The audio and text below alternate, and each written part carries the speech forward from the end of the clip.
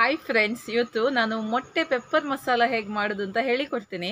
ತುಂಬ ಸುಲಭ ಇದು ಮಾಡಲಿಕ್ಕೆ. ಮತ್ತು ಮನೆಯಲ್ಲೇ ನಿಮಗೆ ಮೀನು ಮಾಂಸ ಮಾಡಲಿಕ್ಕೆ ಟೈಮ್ ಇಲ್ಲ ಅಂದರೆ ದಿಢೀರಂತ ಈ ರೀತಿ ಮೊಟ್ಟೆ ಪೆಪ್ಪರ್ ಮಸಾಲ ಮಾಡ್ಬೋದು. ತುಂಬಾ ಇಷ್ಟಪಡ್ತಾರೆ, ತುಂಬ ಟೇಸ್ಟಿಯಾಗಿರುತ್ತೆ. ಹಾಗಾದರೆ ಇದನ್ನು ಹೇಗೆ ಮಾಡೋದು ಅಂತ ನೋಡ್ಕೊಳ್ಳೋಣ. ಅದಕ್ಕಿಂತ ಮುಂಚೆ ನನ್ನ ರೆಸಿಪೀಸ್ ಎಲ್ಲ ನಿಮಗೆ ಇಷ್ಟ ಆಗ್ತಾ ಇದ್ದರೆ ಪ್ಲೀಸ್ ವಿಡಿಯೋಗೊಂದು ಲೈಕ್ ಕೊಡಿ ಹಾಗೂ ವಿಡಿಯೋವನ್ನು ಶೇರ್ ಮಾಡಿ. ಬನ್ನಿ ರೆಸಿಪಿನ ಸ್ಟಾರ್ಟ್ ಮಾಡೋಣ.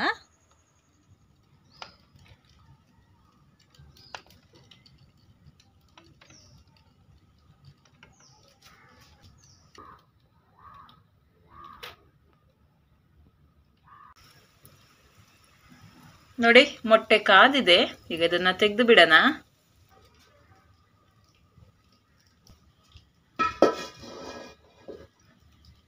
ಸ್ವಲ್ಪ ತೆಂಗಿನೆಣ್ಣೆ, 3 ದೊಡ್ಡ ಈರುಳ್ಳಿ ಜಾಸ್ತಿ ಹಾಕಿದ್ರೆ ಟೇಸ್ಟ್ ಜಾಸ್ತಿ.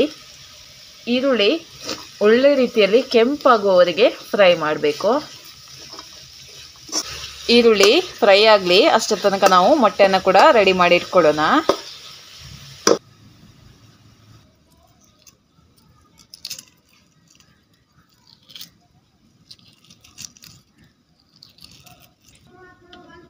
ನೋಡಿ, ಮೊಟ್ಟೆ ಕಟ್ ಮಾಡಿ ರೆಡಿ ಮಾಡಿ ಇಟ್ಕೊಂಡಿದ್ದೀನಿ. ಈಗ ಮಸಾಲೆಯನ್ನು ರೆಡಿ ಮಾಡ್ಕೊಳ್ಳೋಣ. ಈಗ ಈರುಳ್ಳಿ ನೋಡಿ ಒಳ್ಳೆ ರೀತಿಯಲ್ಲಿ ಸಾಫ್ಟ್ ಆಗಿದೆ, ಕೆಂಪಾಗಲಿಲ್ಲ, ಆದರೆ ನೋಡಿ ಸಾಫ್ಟ್ ಆಗಿದೆ. ಈ ಸಮಯದಲ್ಲಿ ನಾನು ಸ್ವಲ್ಪ ಕರಿಬೇವಿನ ಸೊಪ್ಪನ್ನು ಹಾಕ್ತಾ ಇದ್ದೀನಿ. ಹಾಗೆ ಒಂದು 2 ಹಸಿಮೆಣಸಿನ್ಕಾಯಿ, ನಿಮಗೆ ಖಾರಕ್ಕೆ ಎಷ್ಟು ಬೇಕೋ ಅಷ್ಟು ಹಾಕ್ಕೊಂಡ್ರೆ ಆಯಿತು. ಜಾಸ್ತಿ ಕೂಡ ಹಾಕ್ಲಿಕ್ಕೆ ಹೋಗಬೇಡಿ, ಯಾಕಂದರೆ ಪೆಪ್ಪರ್ ಹಾಕ್ಲಿಕ್ಕೆ ಉಂಟು. ಹಾಗಾಗಿ ನಾನು 2 ತಗೊಂಡದ್ದು. ಚೆನ್ನಾಗಿ ಫ್ರೈ ಮಾಡ್ಕೊಳ್ಳಿ. ಈಗ ಇದಕ್ಕೆ ನಾನು 1 ಟೇಬಲ್ ಚಮಚದಷ್ಟು ಶುಂಠಿ ಬೆಳ್ಳುಳ್ಳಿ ಪೇಸ್ಟನ್ನು ಹಾಕ್ತಾಯಿದ್ದೀನಿ. ಚೆನ್ನಾಗಿ ಇದರ ಜೊತೆ ಮಿಕ್ಸ್ ಮಾಡ್ಕೊಳ್ಳಿ. ಇದರ ಹಸಿ ವಾಸನೆ ಎಲ್ಲ ಹೋಗಲಿ, ಅಷ್ಟರ ತನಕ ನೀವು ಇದನ್ನು ಫ್ರೈ ಮಾಡ್ಕೊಳ್ಳಿ.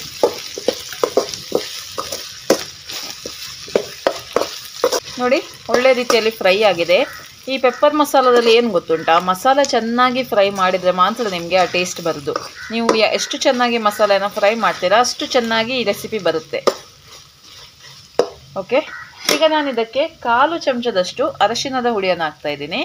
ಹಾಗೆ 1/4 ಚಮಚದಷ್ಟು ಜೀರಿಗೆ ಹುಡಿ, ಹಾಗೆ 1 ಚಮಚದಷ್ಟು ಕೊತ್ತಂಬರಿ ಹುಡಿ, ಅದೇ ರೀತಿ 1.5 ಟೇಬಲ್ ಸ್ಪೂನಷ್ಟು ಪೆಪ್ಪರ್ ಹುಡಿಯನ್ನು ಹಾಕ್ತಾಯಿದ್ದೀನಿ. ಪೆಪ್ಪರ್ ಹುಡಿ ನೀವು ಹೆಚ್ಚು ಕಡಿಮೆ ಮಾಡ್ಬೋದು, ನಿಮಗೆ ಎಷ್ಟು ಖಾರ ಬೇಕೋ ಅಷ್ಟು ನೋಡಿಕೊಂಡು ನೀವು ಹಾಕಿದರೆ ಆಯಿತು.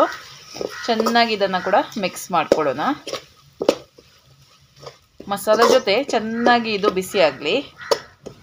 ನೋಡಿ, ಇದಕ್ಕೆ ನಾನು 1/2 ಚಮಚದಷ್ಟು ಗರಂ ಮಸಾಲ ಹುಡಿಯನ್ನು ಹಾಕ್ತಾಯಿದ್ದೀನಿ. ಒಳ್ಳೆ ರೀತಿಯಲ್ಲಿ ಮಸಾಲ ಫ್ರೈ ಆಗಬೇಕು.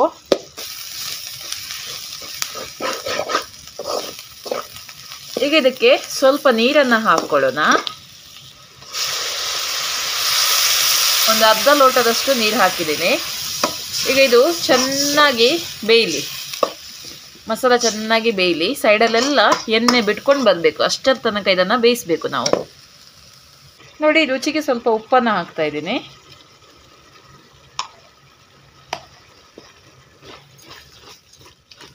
ನೋಡಿ, ಮಸಾಲ ಚೆನ್ನಾಗಿ ಫ್ರೈ ಆಗಿದೆ. ಈಗ ಮೊಟ್ಟೆಯನ್ನು ಹಾಕ್ಕೊಳ್ಳೋಣ. ಮೊಟ್ಟೆ ಹಾಕಿ 1-2 ನಿಮಿಷ ಬಿಸಿ ಮಾಡಬೇಕು.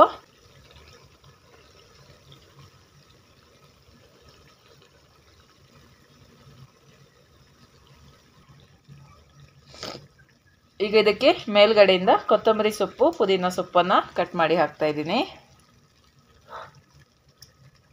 ನೋಡಿ, ಭಾರಿ ಒಂದು ರುಚಿಯಾದ ಎಗ್ ಪೆಪ್ಪರ್ ಮಸಾಲ ರೆಡಿಯಾಗಿದೆ. ತುಂಬ ಹೆಲ್ದಿ ಇದು, ಹಾಗೂ ತುಂಬ ಟೇಸ್ಟಿ ಕೂಡ.